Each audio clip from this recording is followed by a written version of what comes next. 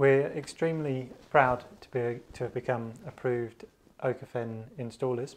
It's been a process we've been working towards over the last 2 years, and now we are able to install and commission our own boilers.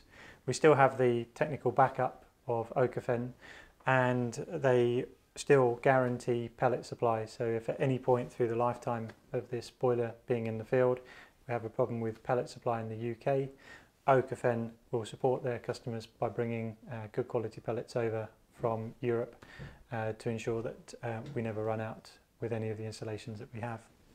The OkoFEN system that you're seeing here is an automatic pellet feed system. You can have these where they either are manual feed, where you fill them with bags, feeding with an auger fed system from a hopper nearby, or if you need to have your pellet store up to 20 metres away, you can then have these systems vacuum feed the pellets in. This is an automatic ash box, so the system will clean itself periodically, and it just puts the ash into here, and probably once a year, or if it's been a very cold year, you might need to just simply lift this off and put that into the garden somewhere and then put it back onto the boiler.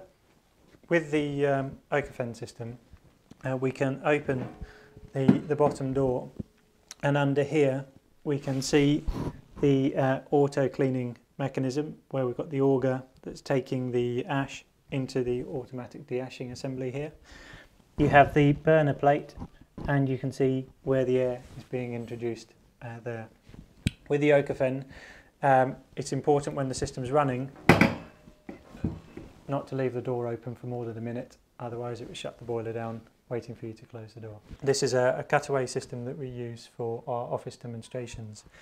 The OkoFEN has a self-cleaning mechanism down here, which will save you needing to get in and clean the boiler on a weekly basis. It has high levels of insulation in the chassis, which will keep the temperature of the boiler warm for up to 24 hours after its last burn. You have a specialist plate here which takes the pellets fed through from underneath. This improves the efficiency of the boiler because it doesn't disturb the firebase as the pellets are being fed through. This is the area where the combustion takes place, where the air is introduced to the pellets and can get as high as 1000 degrees C in here.